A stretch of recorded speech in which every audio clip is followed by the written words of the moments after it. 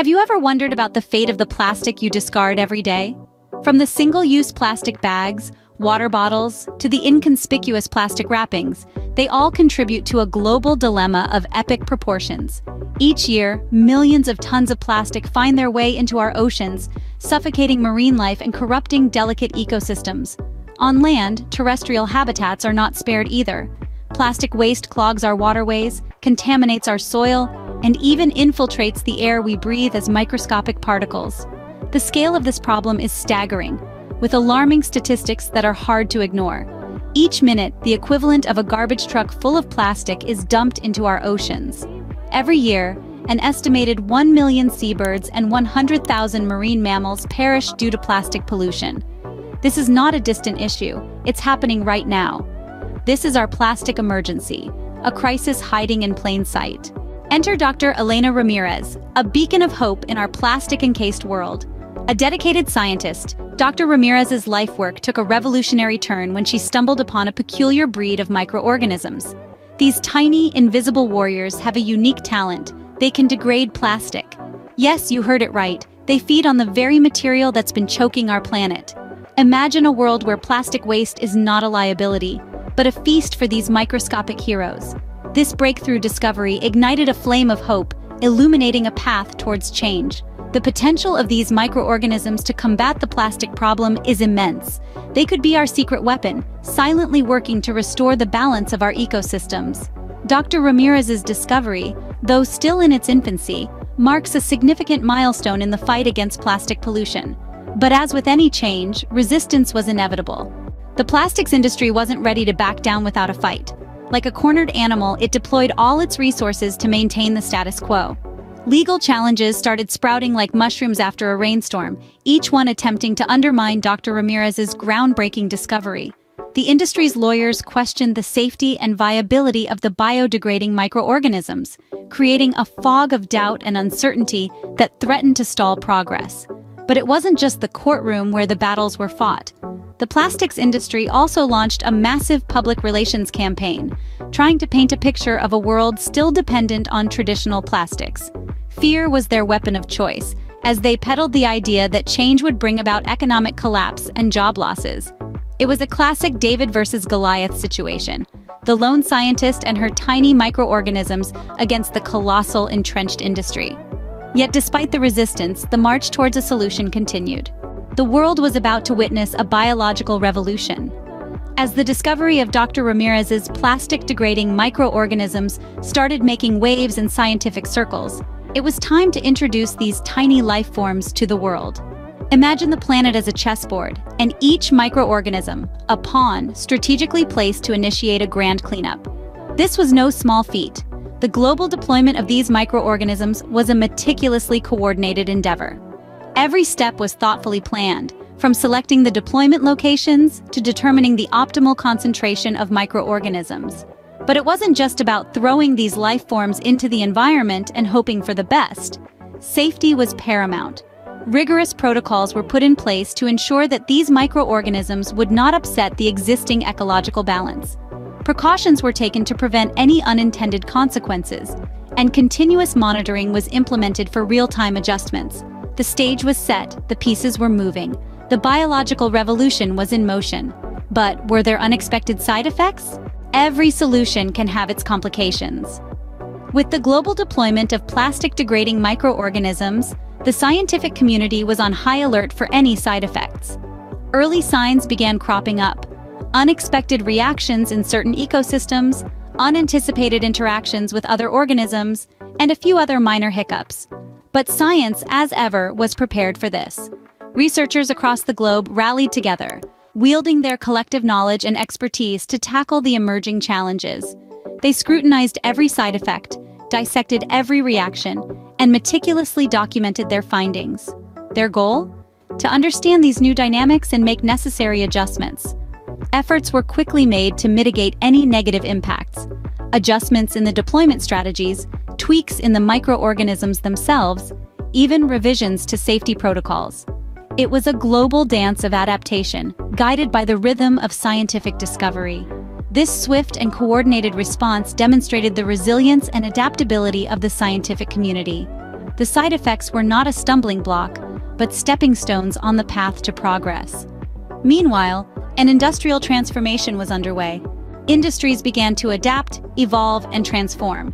It was not a smooth ride, though. The journey was filled with economic challenges and obstacles. As factories and corporations transitioned towards greener alternatives, they faced steep costs and significant technological hurdles. Yet, despite these obstacles, a shift was palpable. Industries started to embrace the era of sustainable innovation, spurred by public demand and scientific breakthroughs. Companies that once thrived on plastic started to reimagine their production lines, integrating biodegradable materials and eco-friendly processes. Success stories began to sprout, like resilient green shoots after a long winter. We saw businesses that had been synonymous with plastic waste now leading the charge towards a sustainable future. They became beacons of change, their transformation inspiring others to follow suit. The industrial landscape was changing, and with it, the very fabric of our society. This was more than just a shift in materials or methods. It was a profound transformation in our collective consciousness. As industries changed, so did the world's consciousness. A wave of environmental awareness was sweeping across the globe. As the reality of the plastic crisis bore down upon us, individuals and communities alike began to take notice. This wasn't a distant problem anymore, not an abstract threat, but a tangible crisis that required immediate attention. Activists took to the streets, their voices echoing throughout city squares, demanding change. Community leaders, once silent, began to advocate for sustainable practices, transforming neighborhoods into green havens. Experts in various fields dedicated their knowledge and skills to the cause. Scientists, economists, educators, all coming together to fight this global menace. Their combined efforts sparked a cultural shift, a new understanding of our relationship with the environment. It wasn't just about plastics anymore. It was about climate change, about biodiversity, about the very future of our planet. And the world was listening, the world was changing. Our oceans were beginning to show signs of recovery. A renaissance was happening beneath the waves. Once choked by a relentless onslaught of plastic, our oceans were beginning to breathe again. The deployment of microorganisms had ignited a revival, a rebirth of marine life, unseen in modern history. Marine scientists were at the forefront of this oceanic resurgence, their testimonies a testament to the resilience of nature. They spoke of coral reefs, once bleached and lifeless, now bursting with vibrant hues and teeming with life. They described the return of species thought to be on the brink of extinction, their populations rebounding in these newly cleansed waters. They marveled at the resurgence of biodiversity, a reaffirmation of life's tenacity. The ocean was not just surviving, it was thriving, pulsating with life and vitality once more. This was the ocean renaissance, a testament to the power of science, innovation, and our collective will to rectify our past mistakes. But society still had to face its own challenges. Change is never easy, especially when it challenges our habits. Yet, it's this challenge that society is rising to meet head-on in the battle against excessive plastic consumption. This cultural shift didn't happen overnight. It's a movement cultivated by community initiatives, spurred by education, and fueled by a collective desire to protect our planet. Take a walk down any city street and you'll see it, the subtle changes in consumer behavior. Reusable shopping bags, refillable water bottles, and local stores offering bulk buying to reduce packaging waste. These small yet significant lifestyle adjustments are a testament to the power of collective action. In a world where convenience is king, it's heartening to see people prioritizing sustainability over ease. It's a testament to the human spirit, our ability to adapt, to change, to rise to the occasion when the stakes are high. But the journey is far from over. And as the final resistance mounted, ethical dilemmas arose. Dr. Ramirez and her team were about to face their biggest challenge yet. The weight of their responsibility was heavy. They stood at the precipice of a new world, a world that could potentially be free of the plastic plague. Yet, the final resistance from the plastic industry was unyielding. The ethical dilemmas were mounting. On one hand, they held a solution that could reverse the tide of plastic pollution. On the other, they faced an industry entrenched in the global economy, an industry that employed millions and impacted billions. Could they push forward, knowing the disruption their solution could cause? Could they hold back, knowing the environmental catastrophe that continued plastic pollution would bring? The decisions they had to make were layered with complexity, each choice a minefield of potential consequences. Yet, they knew they had to press on. Despite the hurdles, there was much to celebrate and reflect upon. It was a time to celebrate victories and learn from the journey. The triumphs were many, bold, and bright. The world had witnessed a remarkable turnaround, from the brink of a plastic apocalypse to a beacon of hope. The deployment of biodegrading microorganisms had been a game-changer, sparking a wave of environmental restoration. Stories of success were not just confined to laboratories or corporate boardrooms. They were etched in the hearts of individuals who had been part of this transformative journey. The fisherman who saw the return of marine life in previously plastic-choked waters, the community leader who spearheaded local recycling initiatives, the scientist whose relentless pursuit of answers brought about a paradigm shift in waste management.